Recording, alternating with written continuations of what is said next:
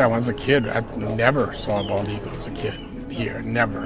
And I lived in the, there you go, there he is.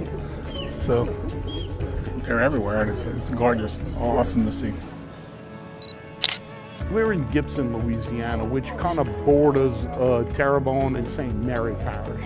And these eagles are here because of the environment to nest, but they're here because of the food. They're here because the work of good people is generating other benefits besides flood protection. Oh yeah, this is one of the best area of nests that I know of in Terrebonne, Lafourche, and St. Mary Parish, all the way into Assumption Parish. We have probably over 300 eagles nests all in this area.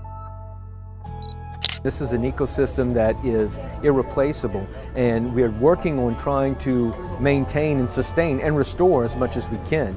And you can see why it's so important, not just to this region, but to the nation. And I think there are things that are in place right now that the state is leading the effort in coastal restoration, not here, things that other states are replicating because of the advancements we're doing here. There's a lot more that needs to be done, but we're demonstrating that we can restore and sustain this region.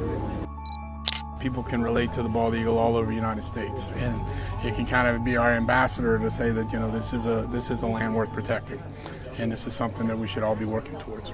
I think it's not only attractive to just to be here and live here and always just grow up down here, but it's also important that people come and see how valuable this is just to the whole nation.